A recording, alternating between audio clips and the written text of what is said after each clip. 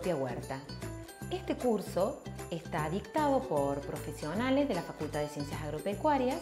Yo soy Patricia Gil, doctora en Ciencias Agropecuarias. Y los destinatarios del curso son todas aquellas personas que tienen ganas de tener una huerta y que consideran que es muy importante el cultivo de sus propias hortalizas, plantas aromáticas, frutales, entre otros, para el cuidado de su salud.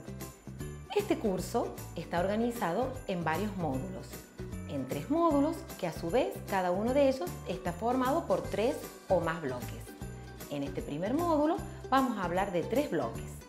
Un bloque introductorio, que es este que voy a presentar yo, y 2 colegas que a continuación van a dar algunas ideas básicas de las características de la huerta, de lo que se puede sembrar, de los sustratos y las herramientas con las que se deben trabajar.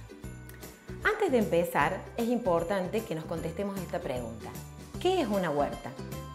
Y en realidad una huerta es cualquier espacio, área, lugar al que vamos a destinar para el cultivo de diferentes plantas, hortalizas, que son las típicas que se cultivan en una huerta, aromáticas, algunas medicinales, entre otras, que vamos a destinar al consumo personal y que vamos a empezar a caracterizar dependiendo de los usos a los que se las va a destinar. Entonces dijimos que las huertas eran estos espacios destinados a esta producción hortícola. Acá vemos algunos ejemplos de huertas en pallets con aromáticas y con algunas hortalizas, huertas en áreas que pueden ser canteros, cajones, puede haber distintos rincones en el patio, hasta macetas en donde vamos a asociar diferentes plantas que vamos a cultivar para mejorar nuestra alimentación. Aquí vemos algunos ejemplos de sectores destinados a las huertas, por ejemplo, en la Facultad de Ciencias Agropecuarias, de donde este curso se está emitiendo. Aquí vemos, por ejemplo, la producción de tomates que tenemos en esas huertas. Y es interesante que sepamos por qué se habla de que en la huerta se cultivan hortalizas. La palabra hortalizas proviene de esto, de que la huerta produce este tipo de especies que nosotros podemos sembrar.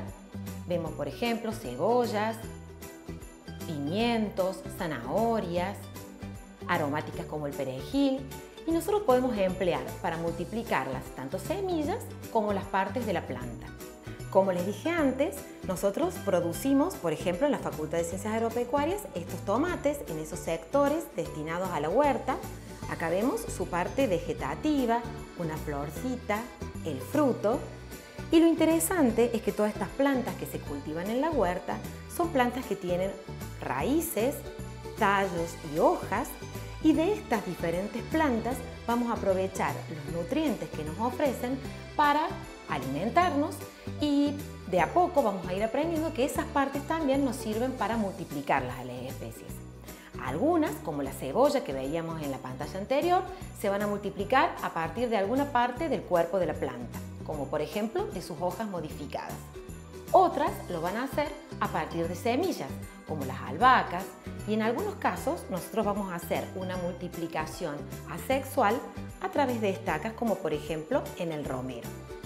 De a poco y capítulo a capítulo, en este curso vamos a ir tratando de desarrollar técnicas básicas para que todos podamos tener nuestra huerta, ya sea en un balcón, en una maceta o en cualquier área que destinemos a tal fin. Por ahora nada más, nos vemos en la próxima.